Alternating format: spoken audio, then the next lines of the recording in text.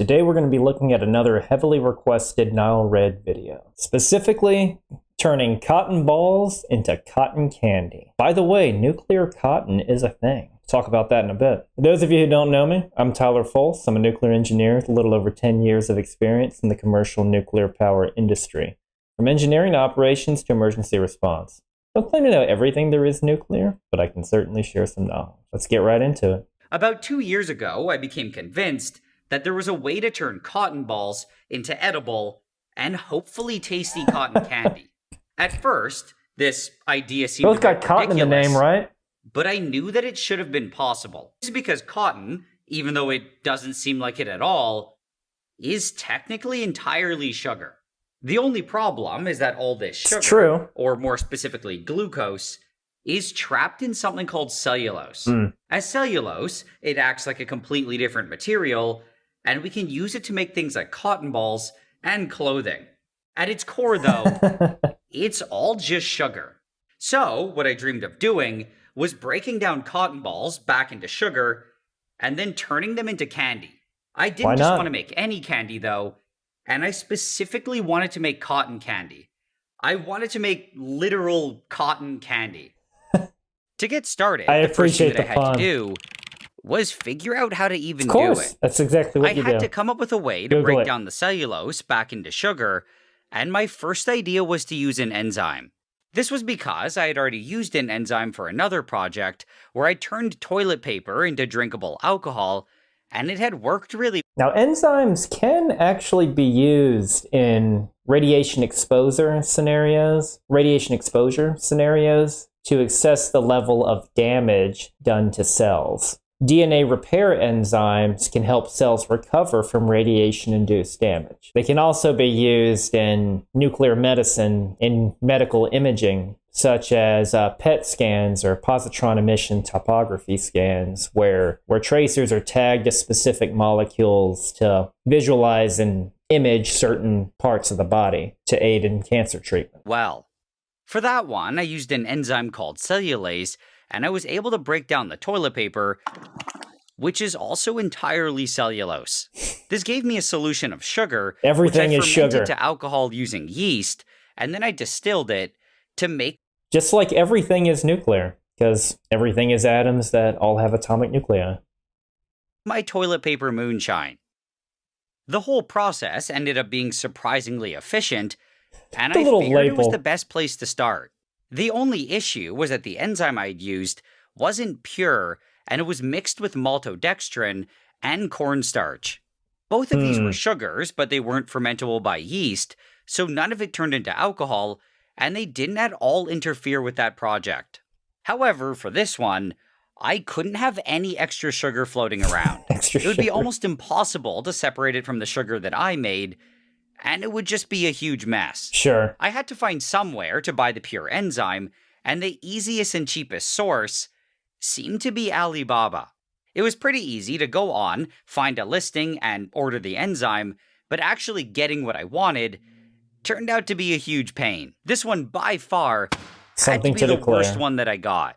Customs had apparently torn it open and repackaged it by just throwing it into a loose plastic bag.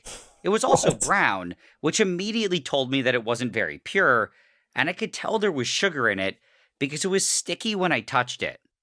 It took months, but I eventually got one that seemed decent, and it of course arrived as ginseng extract. It was an off-white, but still pure powder, and it didn't seem to have any fillers or sugars. When I tried it on the cotton, though, it just didn't work very well. Okay. I think the enzyme itself was good quality. It's crazy how sketchy some of the shipping practices are. Well, for anything nuclear, or even a lot of the chemicals that you get to a plant, they have to follow the utmost Department of Transportation shipping standards, even for things that aren't hazardous, which are very specific about what type of container you have to put it in. And most important thing is just keeping them separate from the stuff that isn't hazardous to the stuff that is hazardous. Because if you put stuff that is hazardous, as far as chemicals are concerned, near stuff that isn't hazardous, guess what? It all becomes hazardous. And then when you're dealing with stuff like transportation of radioactive waste, well, you're just going to add another whole layer of security to it, and that's tracked by the Nuclear Regulatory Commission, in addition to the Department of Transportation. So it's interesting to see stuff being thrown in these sketchy little baggies. And the cotton was just really stubborn. I knew that it would be a bit harder to break down than toilet paper, but I didn't expect it to be as bad as it was. I was never really able to do it, and after trying for a while, I basically gave up.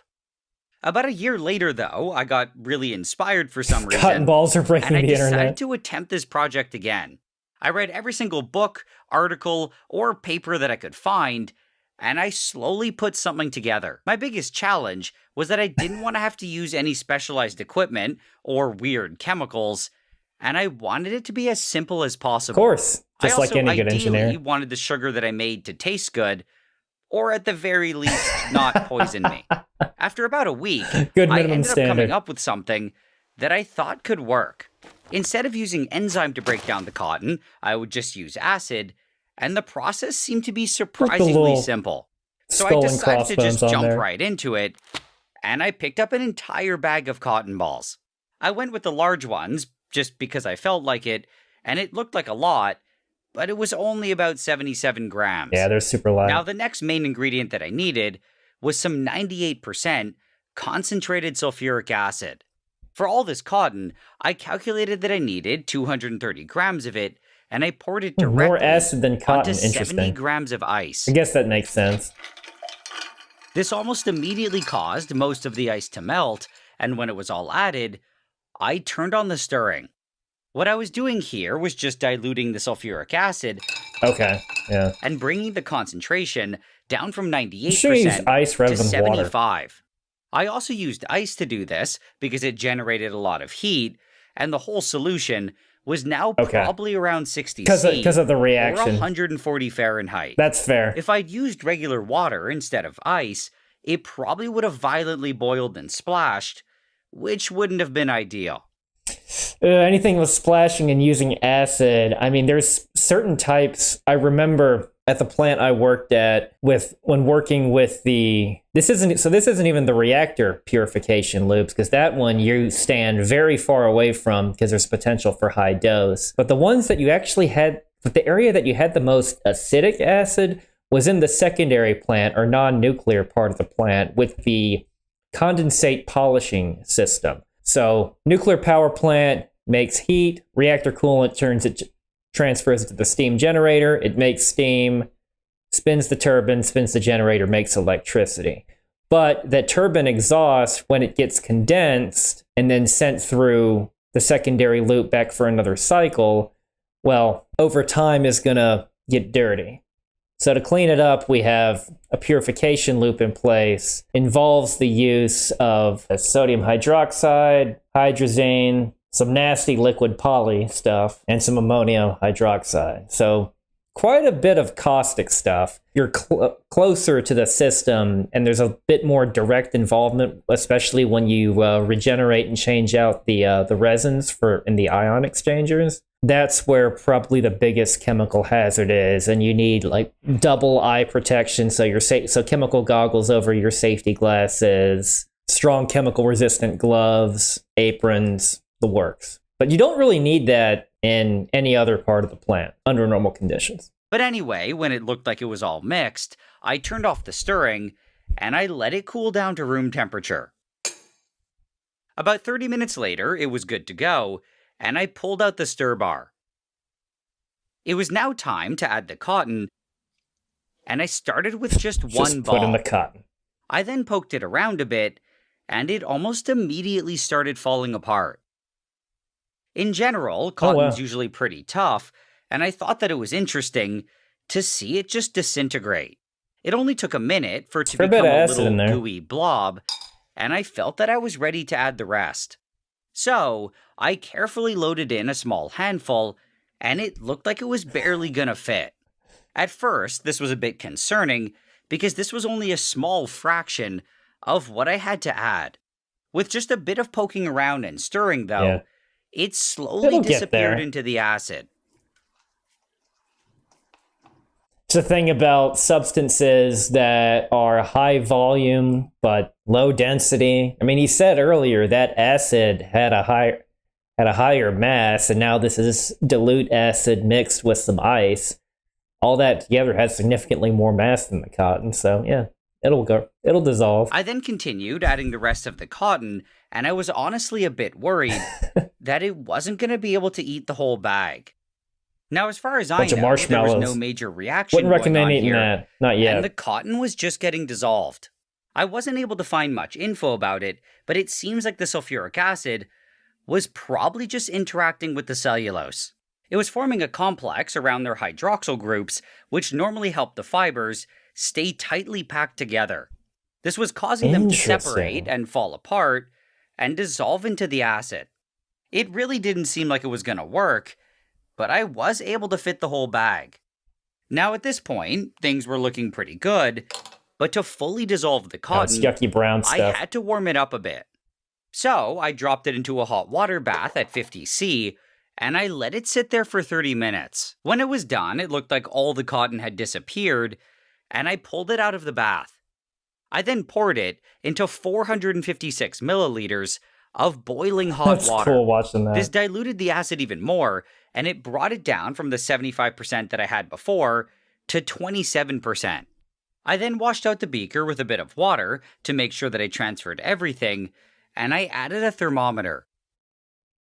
Now, what if he did this with super mutated cotton? So the International Atomic Energy Agency partnered with the textile industry in Pakistan to create better cotton. So Pakistan can get very hot, and heat stress in the cotton from increased temperatures, especially ones associated with global climate change, plus droughts, can really impact the yield. So they exposed the seeds to some ionizing radiation, just some gamma radiation, to induce genetic mutation, so they can develop more desirable traits such as increased heat resistance, cotton that is less reliant on irrigation and fertilizer, which can be hard to come by during the drought season in Pakistan.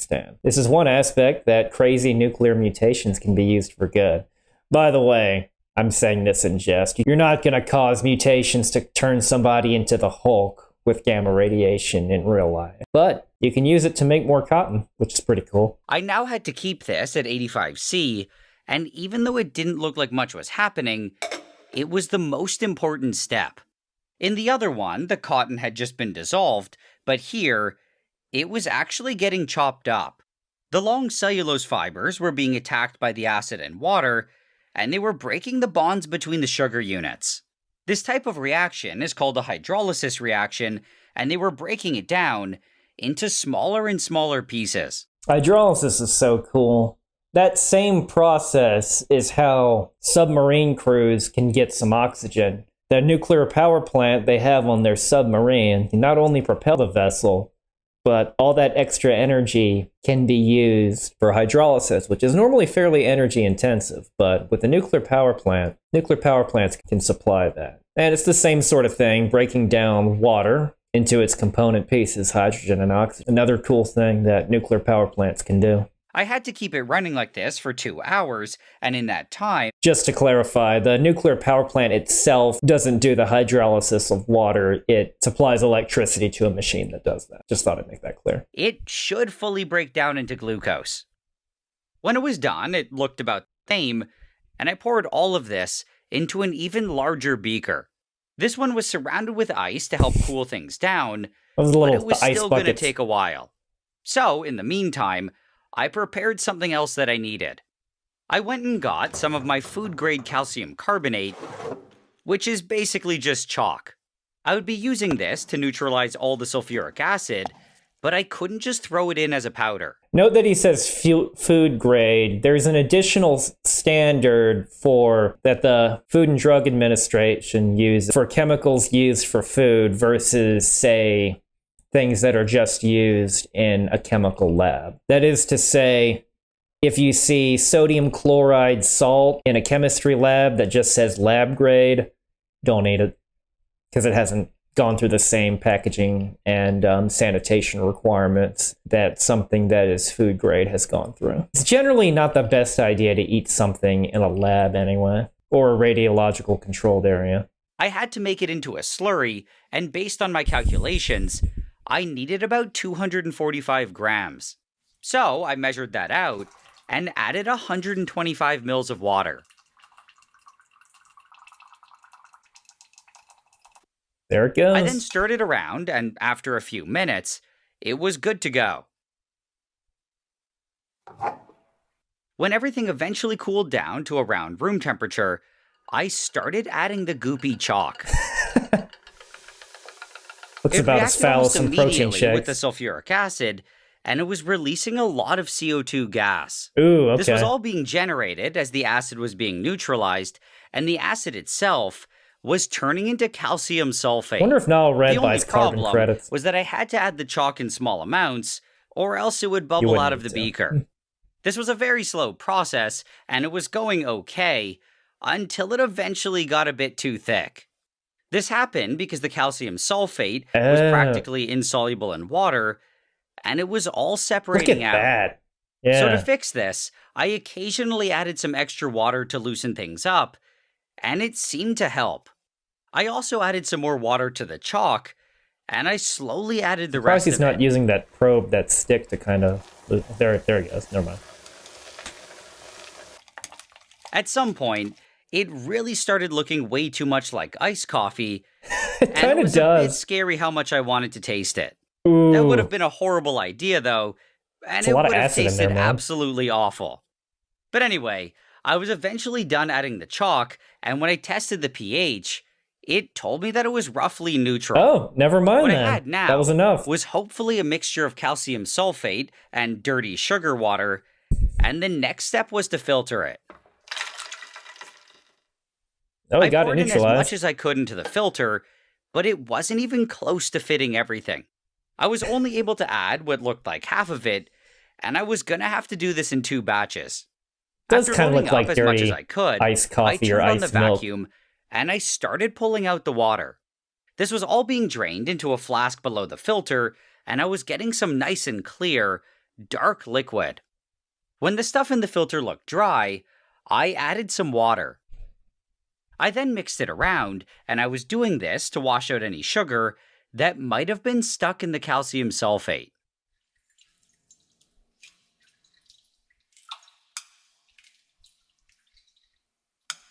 One other thing I didn't mention earlier that cotton provides an important role for in nuclear applications is for radiation protection, and it's quite simple. It's the comfortable part of the protective clothing. While you could have some specialized things like lead-lined garments, if it wasn't for cotton, those things would be so uncomfortable that no one would want to do any work within a radiological controlled area that required the use of lead-lined PPE. I know it's the same thing that cotton's used for in other clothing, but it's something that I'm very glad we have. And a lot of radiation protective clothing is actually fairly comfortable. You usually have scrubs on underneath. This was then all pulled through, and I washed it a second time. Now I had to deal with the other half of the stuff, so I washed the filter, and I added everything that was left in the beaker. It was all just barely able to fit, and I turned on the vacuum.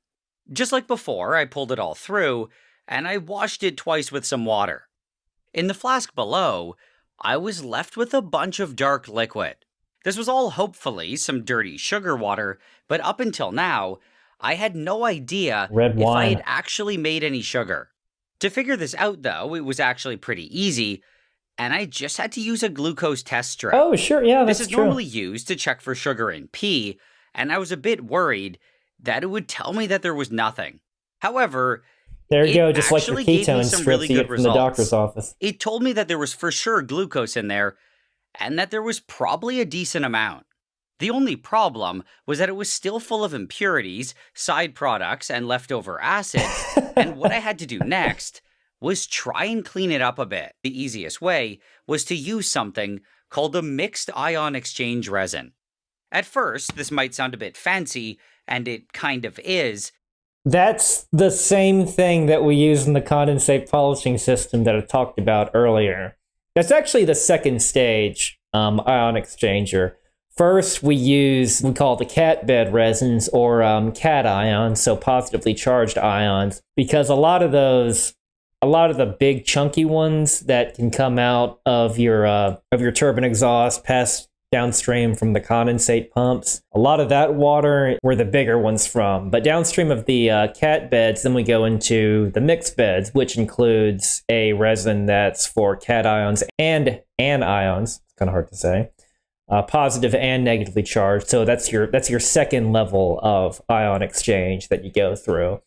And when I say multiple levels, at the plant I worked at, we had 6 cat beds and 6 mixed beds, all within the condensate polishing system. And those are just the ion exchangers, not the chemads for things like for additional chemicals such as hydrazine for oxygen scavenging. This is all those are just for conductivity control. And conductivity is and we measure this by looking at conductivity because pure water actually does not conduct electricity. It's the impurities in it which is why water is going to give you a nasty electric shock. And even though a lot of things are purified, there's still going to have a little bit of impurities that getting shocked when you're in water is really, really bad. But theoretically, if you were in 100% pure water, you wouldn't get shocked.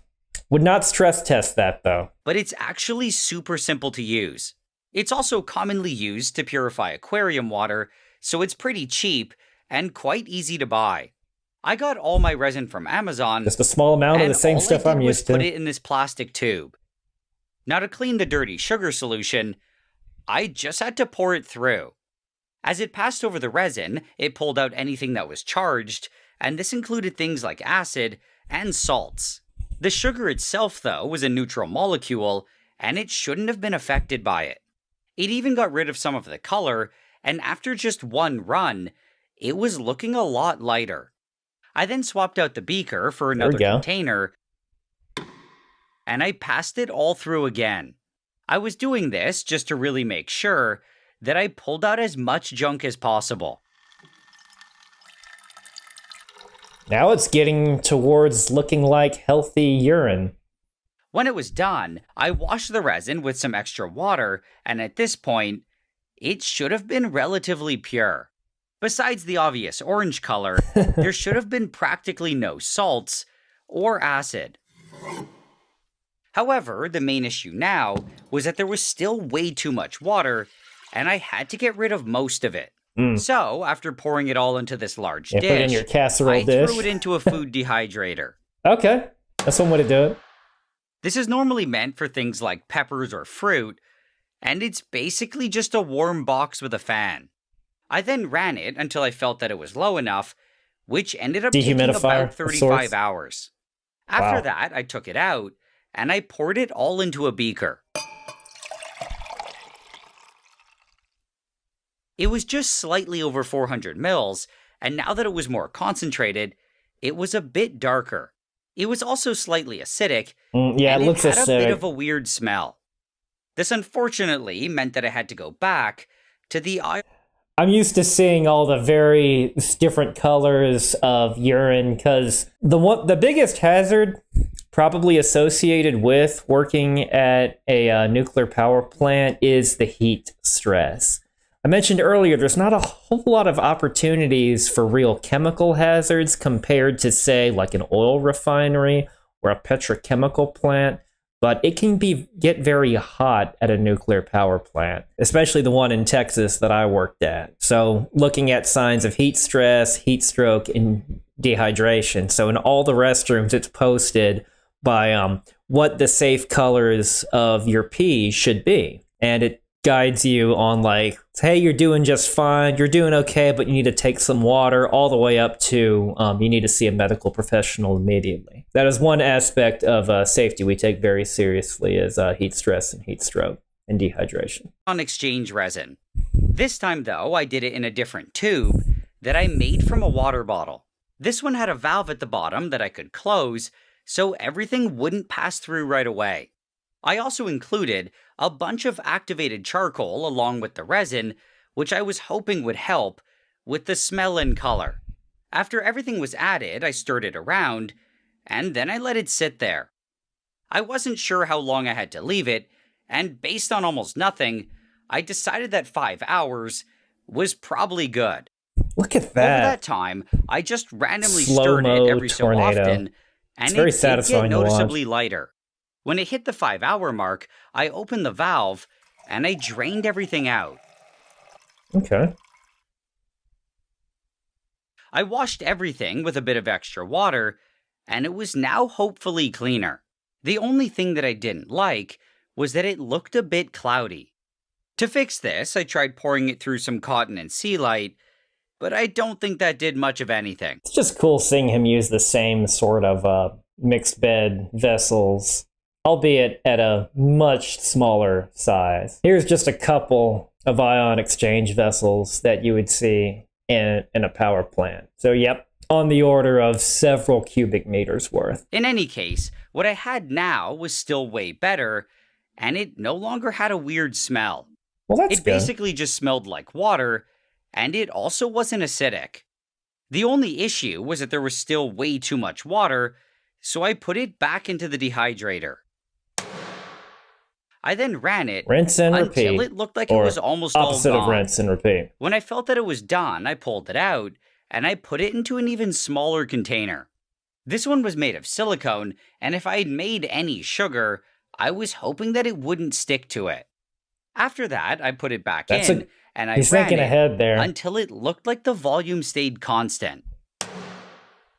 When it eventually looked like it was Ever done, work with sugar in the kitchen, you took know it out. exactly what he's talking about.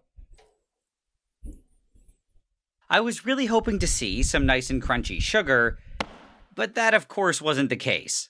Only this part in the corner kind of looked like it was solid. I thought that maybe it was just having a hard time crystallizing, so I covered it, and I put it in the freezer for a couple days. When I took it out, I thought... I love how much time and dedication and effort he puts into these, because like all these steps you're seeing in this 30-minute or so video, it's like days later, hours later, more days later, more hours later. NileRed is an absolute professional when it comes to this. that it was looking really promising.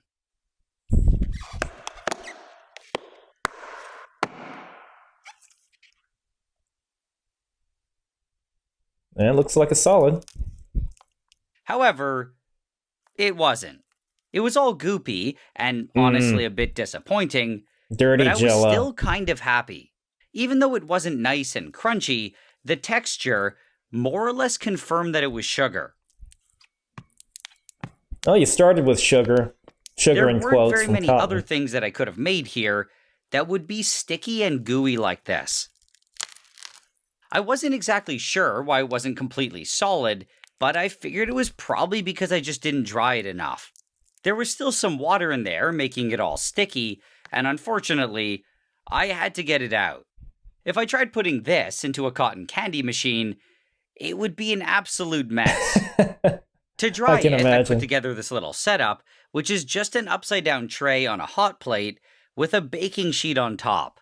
I then scraped off all the sugar, which totally stuck to the silicone, and I transferred it all here. I slowly turned up the heating, and I brought it up to just above 100°C to boil off the water. I let it bubble like this for a while, and after several minutes, it was probably pretty dry. I still wasn't done though, because even with it dry, I knew that it That's still dry? wouldn't work to make Wow. cotton candy. This was because I had already done a few basic tests using pure glucose, and it had completely Sad failed. failure. I had no idea why, but it only seemed to work when the glucose was partially caramelized. So, I slowly raised the temperature of the hot plate, and I brought it up to 185°C. Under this high heat, the sugar was hopefully caramelizing, which actually meant that it was repolymerizing. This was basically the exact opposite of what I did to make the sugar, Okay. and I was rebuilding them back into slightly longer chains. It would still be edible, though, and it would never go back to being like cotton. My only issue here was that I had no idea how long I had to heat it for, and I was also really afraid of burning it. I ended up letting it go until I felt that it looked good, which took about an hour. I then pulled it off the hot plate, and I waited for it to cool down to room temperature. After half an hour, it looked exactly the same, and for a second, I thought that it was still all goopy. When I poked at it, though, Nice. it was completely solid, and it also looked and felt like candy. I was pretty happy with how it had turned out. It looks like an American and it was a lot football. more sugar than I needed. It was also a lot more than I ever expected to get, especially after my Nice, it's a failures hard with the rock. enzyme. However, the yield was technically kind of crappy. It kind of reminds me of pralines. You know, could have made cotton candy into pralines. I actually prefer pralines to cotton candy. And I only got about 20 grams. In theory, We had all that should have water. gotten at least 50. This meant that I had lost a lot along the way, and I honestly have no idea where it went. I'm thinking that a lot of it might have gotten trapped in the exchange resin.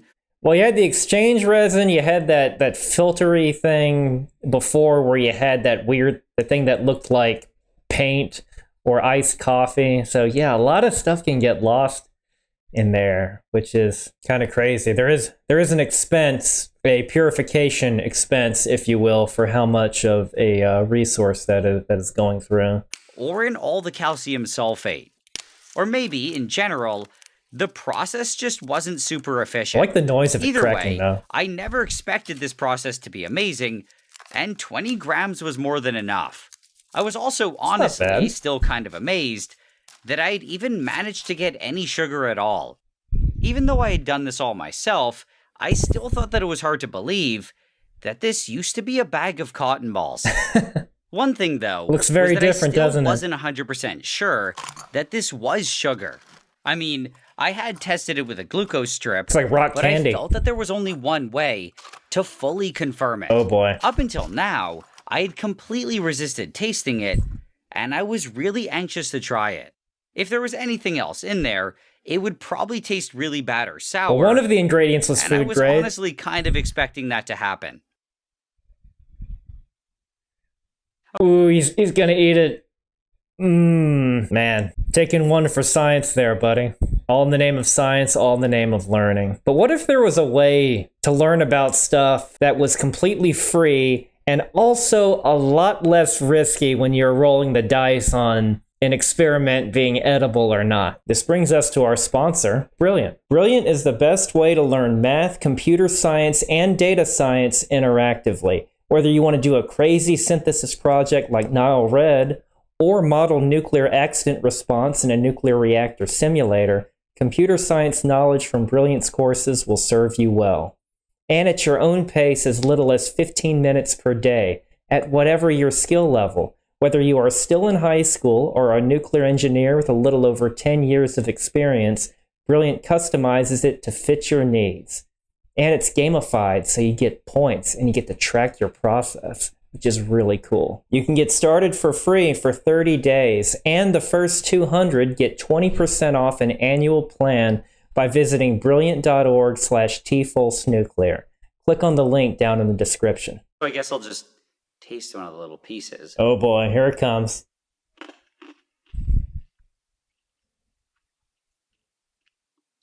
It tastes pretty good. Awesome. It's just caramelized sugar. Nice. That's it. That's my whole review. Done. Okay, so it was actually a lot better than I expected. Cool. And it didn't even have a hint of a weird flavor. But anyway, I guess it was now time to try and turn it into cotton candy. To do this, I figured that all I needed was a cotton candy machine, and I bought one from Amazon. Of course. Now, in theory, Some way to based do on it. the instructions, all I had to do was wait for it to heat up and drop in my sugar. So I waited for about 5 or 10 minutes, and I nervously took out my precious little pieces. Oh, after all that I work then going dropped into them it. in, and I turned on the spinner.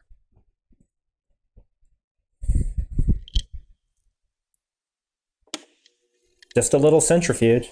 I was really hoping to see some nice puffs of cotton candy, but that didn't happen. All it did was shoot out a sad brown liquid. Oh, When I saw no. this, I was honestly pretty disappointed. Yeah. And I wasn't sure why it failed. It just shot it all out. It just shot it out as liquid sugar. It just... Based on my small tests, I was really expecting it to just work. But then again, I'm not some sort of cotton candy master. Cut. It didn't work. See, that's what I feared. I can't say I'm a cotton candy master either. Times, and it just Let me know down in the comments below if you're a cotton candy master. I'm not even sure what that is. never seemed to work. At first, I had no idea why it was failing like this, but I started thinking that the melting point of my candy was just too low. If that were the case, it might just be having a hard time freezing as it flew through the air. This machine was designed for table sugar, or sucrose, which melts at 186 C, Sure. but glucose melts around 146 C, and my sugar was probably even lower.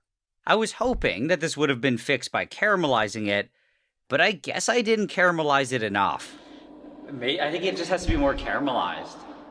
So, I scraped off all the sugar from my sad and failed Look at attempts, that. and I put it back onto the silicone baking sheet. I then heated it up again to about 200 C.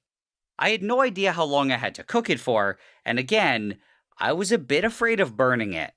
Over 20 minutes, it darkened a bit more, and when I eventually felt that it was good, I took it off the heat. That would be, again, just knowing that bad things happen if you get too hot, and bad things happen if you get too cold. Though I guess nothing really bad happens if you get too cold. You just have to redo it again. But burning of it, you can't really come back from. But it's more of the idea of not having an operating band of what a good temperature is for low or high or how long or any of that. Maybe I'm just so used to working with procedures in a nuclear power plant that I'd be nervous doing this. That is one thing, is I was never really that nervous at the nuclear power plant because everything is so proceduralized and you're so prepared for things. But when you're doing stuff that there isn't really a book for, it can get pretty crazy. Plus, I've studied a lot more nuclear physics than, I guess, sugar processing, baking, or sugar science. I then let it cool down like before, and I broke it into a bunch of smaller pieces. Okay, so I was now ready to try again, and I was kind of expecting the same results.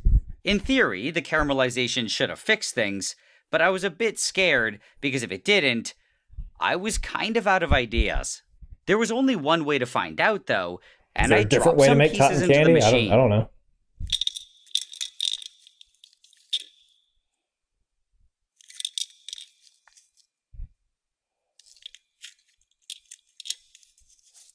I then turned it on, and now I just had to wait. In the meantime, I got ready by climbing up on my little ladder. It was a little awkward, but I found that reaching over the hit you in the camera face? was the only decent way to film this. I was half expecting it to almost immediately just shoot out as goo again, but that didn't seem to be happening. In fact, it didn't seem to be doing much of anything. It's taking a lot longer. Get right on top of it. I kept waiting, and I was a bit worried that it would just burn or something, but then there was suddenly a bunch of nice fluff. I then quickly used the stick, and I tried collecting it, and it was actually working.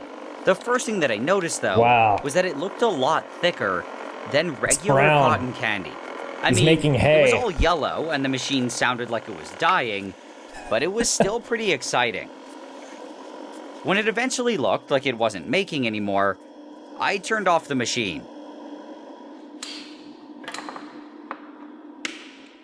Oh my god. Okay, so apparently it had worked, and even though it was probably the saddest and most pathetic cotton candy Looks like a little straw hat on a little toy scarecrow. I was still really happy with it. But that's really cool what he did. I wanted to know how it tasted.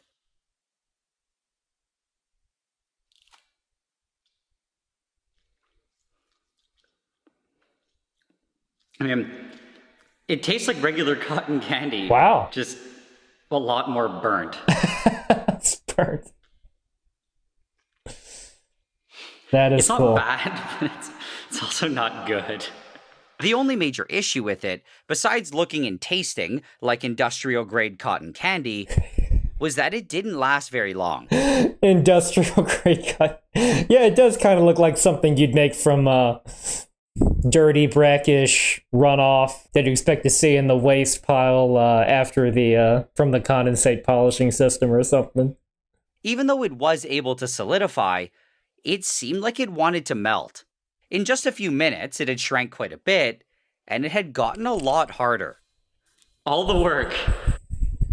All of my work to get this. Before it completely died, though, I broke off a piece of it, and I compared it to a cotton ball. In my opinion, they were shockingly similar, and the cotton candy kind of just looked like a really used and dirty one. Yes, that is But anyway, awesome. in the end, I guess I was Guess successful we're back to square at one. turning cotton balls Except you into can eat cotton it. candy. I mean, it wasn't the most efficient transformation, and the quality wasn't exactly the best, but it was still a lot better than I expected, and I'm really happy with how it turned out. For now, though, I think I'm done messing around with sugar, and I'm gonna focus on some other projects, like turning plastic gloves into hot sauce. That was another really good NileRed video. I've enjoyed... Thanks so much for all the recommendations for these. It's cool and very relaxing to see his overall processes and how similar a lot of these. I wasn't expecting him to use mixed bed resin, one that was very similar to the condensate polishing system used at the nuclear plant. It's funny how everything seems to be related, which is just fascinating. Something that's always fascinated me. And thank you very much to Brilliant for sponsoring. Again, you can get started for free for 30 days, and the first 200 get 20% off an annual plan by clicking the link, brilliant.org/tfolsnuclear. Thank you very much for watching. I'll see you next time.